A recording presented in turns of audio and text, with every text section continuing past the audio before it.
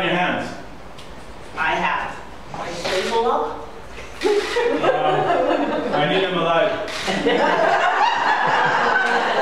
Okay, gently, don't kill him, right? Don't break his arm. Where, tell me, where are you striking? Where are you aiming? Right here. Okay. So gently, you're not going to strike, you're just going to push. Okay? Now, question. This is a very, very important point. You have this type of object.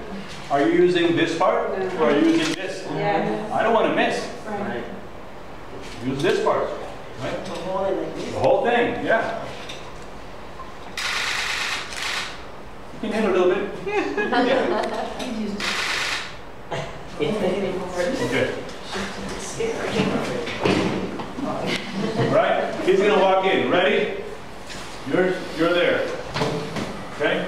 Hold on. Chava, just walking speed. Yeah. Why? Because remember, you barricaded this, right? So he's not just popping in. You're gonna hear him working that door or something. Boom! It's open. I remind you, lights are off. You're in a tactical point of. Okay, ready, Chava? Yeah. Work the door, work the door, work the door. And I want you to attack. Coming in. Do something. All right, do something. Keep going, go, go, go, go.